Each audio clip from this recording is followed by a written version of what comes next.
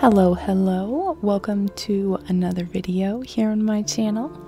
Got another nature and art vlog coming at you today, so settle in, grab something hot and cozy, and relax as we get into it.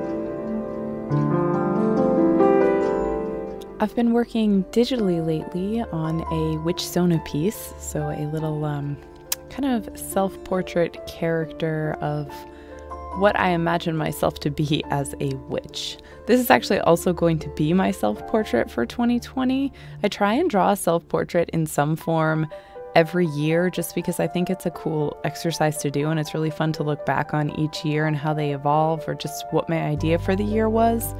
And 2020 is so insane and has been so rough that I'm just gonna fully embrace being a fantasy plant witch with my skullcap familiar as this year's self-portrait.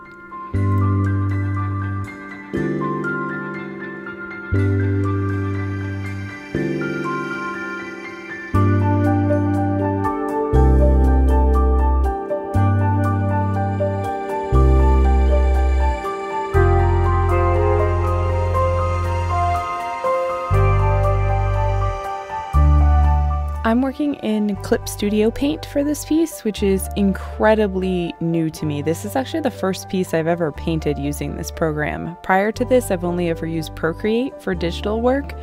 So I bought CSP when it was on sale earlier this year, and after acquiring this tablet, I now have been learning and practicing digital drawing on something other than an iPad, but it's been a complete joy to use.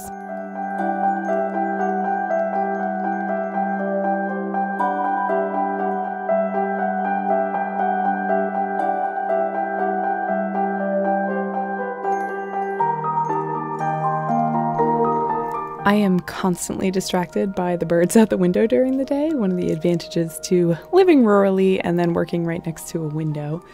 So I'm always looking out at them hopping about in the backyard. My daughter, who adores nature and all living things, has now built them this little bird seed shrine, and it is the cutest thing I've ever seen. She just used some scrap wood we had from various projects over the summer and assembled the cutest little shrine, and she has been so excited to see if birds will come and use it. The first day the shrine was up, they were very cautious. They, as you can see, were hopping all around it, but no one wanted to get on it or in it to eat, but they were definitely curious.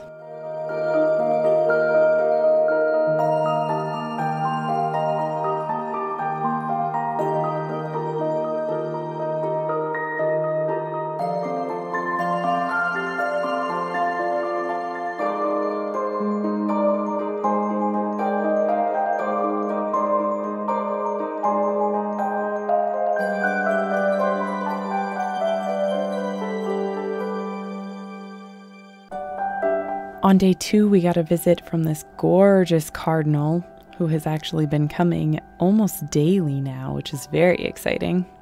And he was quite curious as well.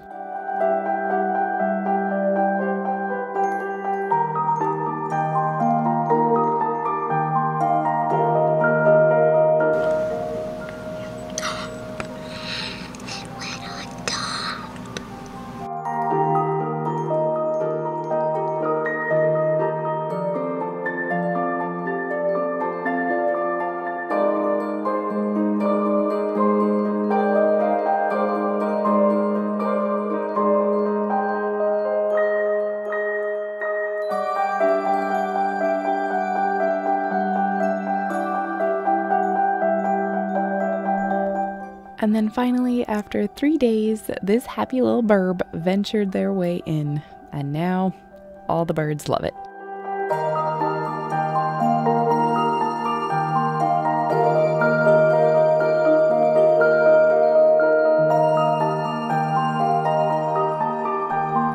This is one of the regular neighborhood cats who is often found in our backyard. She's actually incredibly friendly too, which is great. She loves people and pets and has been spayed, which is a good thing. Actually, a lot of the local strays have been spayed with TNR programs, which is great.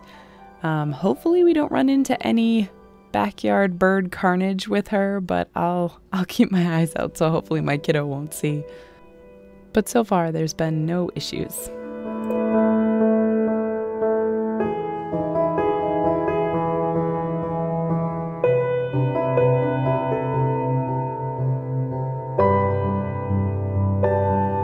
We've been exploring new places to walk as a family during the pandemic and trying to avoid a lot of the, major hiking and walking trails. So this time we went out on some abandoned train tracks, and it was absolutely beautiful just to see what we could see as we walked along.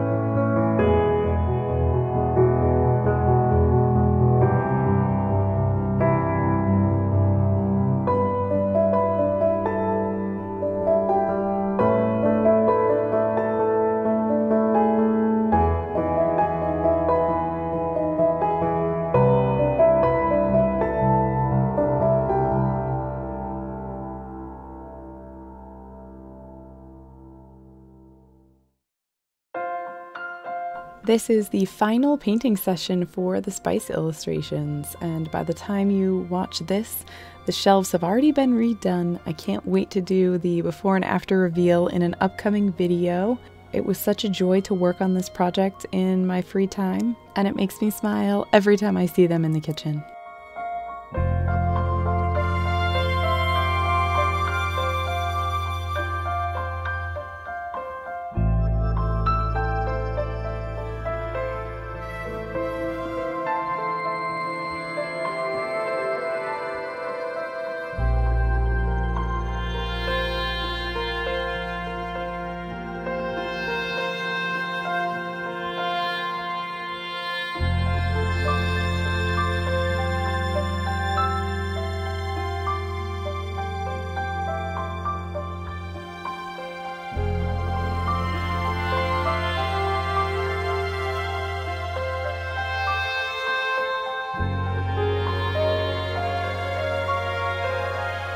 So these are all the ones I painted this session, and now once they've fully dried down, I'm going to go over them with some pen work a little more, and then they'll be ready to attach to the bottles.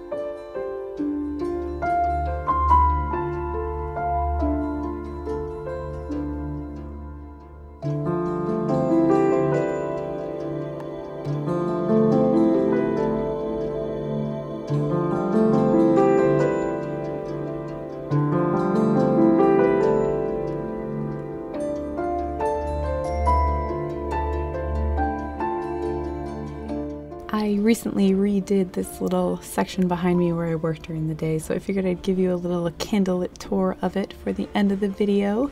As always, thank you for watching. Please do subscribe if you enjoy the videos you see here, and comment below on anything you'd like to see going forward in the future, whether it's art related, nature related.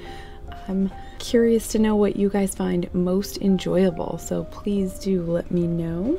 Take care, everyone. Be well, and I'll see you next time.